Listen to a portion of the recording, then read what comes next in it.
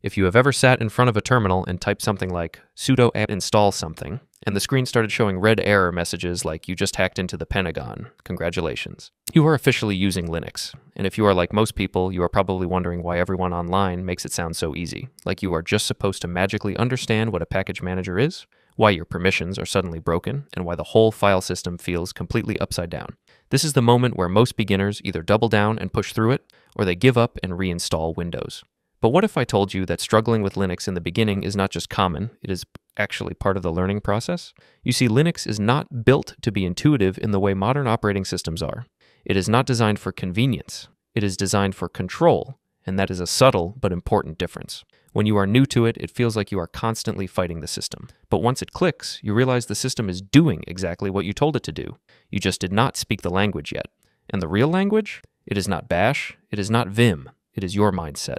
Most of us approach Linux expecting it to behave like the operating system we grew up with. We expect double-clicking, visual interfaces, helpful setup wizards, and friendly pop-ups that say things like, "Would you like me to update this for you?" But Linux does not do that. It hands you the keys, gives you full control of the machine, and simply says, "Good luck." You ask, "Why does this command not work?" You copy a line from a website, paste it into your terminal, and the system responds with "add command not found." No one told you that the command apt only works on Debian-based systems, or that most tutorials online are written for Ubuntu, because that is what many people use. It is like moving to a new country and realizing there are 5 different ways to say hello, and 4 of them might get you punched. So let us break down why Linux feels hard at first, and why that feeling does not last forever. First, the file system. If you come from Windows, you are used to something like the C drive, then /, then program files. That feels normal, but in Linux, you get a tree structure. There is /etc, /user, /var, and so on. And you are just supposed to know what goes where. Here is the truth. Most Linux users had no idea either when they started. They learned by exploring, breaking things, and reading. /etc is for configuration files. /user, then /bin is where programs live. /var is where the system writes changing data like logs and mail. Once you learn that this layout is consistent across most versions of Linux, it starts to make sense. Next, permissions. Yes, the famous message, permission denied. You try to edit a file, and Linux says, "Nope, that is because the root account is sacred. You cannot casually change system files. You need to ask politely using sudo, and even then, you are expected to know what you are doing." But here is the thing. That setup is intentional. It teaches discipline.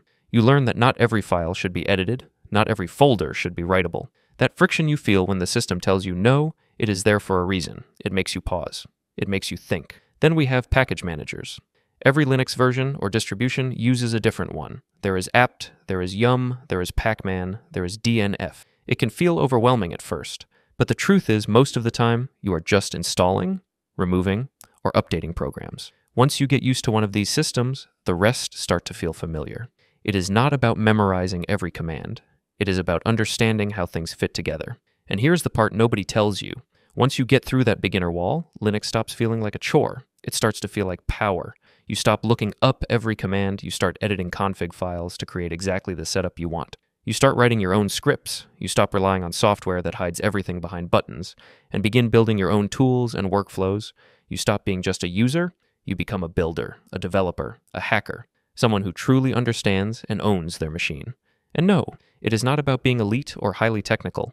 It is about freedom. Linux teaches you to look under the hood, to question the defaults, to take full responsibility for how your system works, and that mindset carries over into everything else. It helps you in coding, it helps in cybersecurity, it even changes how you approach learning as a whole. Now I know some of you are sitting there thinking this all sounds great, but what happens when I inevitably break something or get stuck on some cryptic error message? Because let's be honest, that's where most people quit. They hit that wall, spend 3 hours Googling, find 47 different solutions that don't work, and then go back to Windows. So I built something specifically for this problem. It's called the Linux Error Reference Guide. You literally paste any Linux error message into this interactive tool, and it gives you an explanation and the exact fix in under 5 seconds. No more endless forum browsing, no more trying random commands that break more stuff, just instant, specific solutions. You can find this tool exclusively in our private CyberFlow Academy community, where we don't just teach you Linux, we teach you everything you need to know about ethical hacking and cybersecurity. But that's honestly just the beginning. See, finding vulnerabilities is only half the battle. What? The real money comes from knowing how to turn those skills into serious income. And that's exactly what we teach inside. Our members aren't just finding bugs, they're cashing out big. Just last month, one of our guys pulled $12,000 from a single critical he found using advanced techniques we teach in the academy. We're talking about people who invested a less than $30 and made it back 20x over in their first quarter. Because here's what nobody tells you, the technical skills are just the entry fee.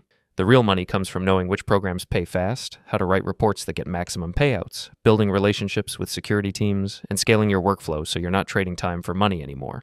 We teach you the business side that everyone else ignores. And since you made it this far, I'm hooking you up with 50% off using code CYBER50, but this expires in 24 hours because I can't keep this price forever.